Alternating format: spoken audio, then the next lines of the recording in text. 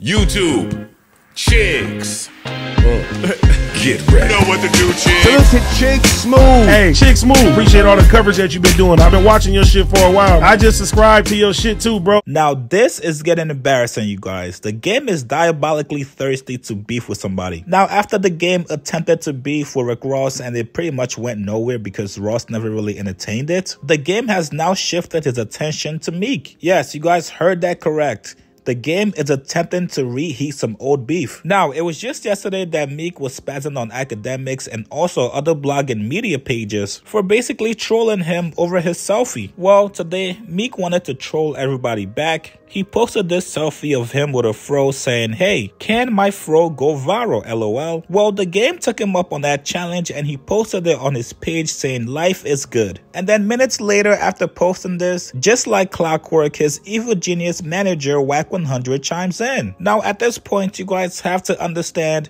Wack and the game run these plays. Anytime they want to go at somebody, it starts off with a post. Now, I thought MEEK and game actually squashed their beef 7 years ago. I didn't think they had any lingering issues from that beef. But Wack 100 gets in the comments and said, "Yo, he called me begging to apologize to you. Game, you've been quiet about it. They think I'm capping. This man begged me to get you on the phone to apologize." Now, come on, Wack. Why is this information relevant right now? Why do we need to know this? Why are you guys trying to embarrass MEEK? Now, with the fans knowing exactly what the game was trying to do, everybody knows the game's antics. Somebody got in the comments and said, "Bro, fishing for another diss. You started the beef with Ross and ended it to yourself. Now you're trying to beef with MEEK.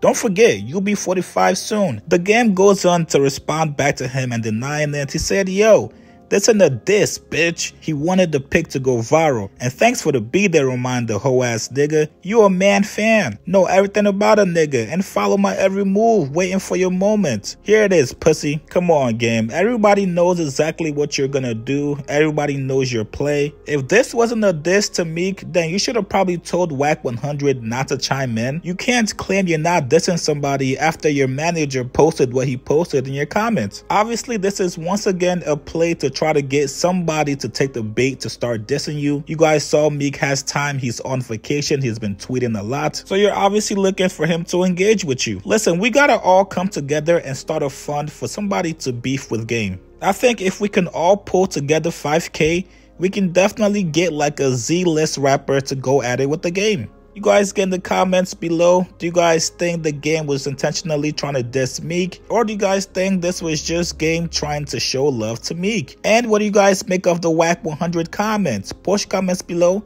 Subscribe to my channel, like this video. I'll see you guys later, man. Hey guys, shop with my boy Chick Smooth at chicksmooth.shop.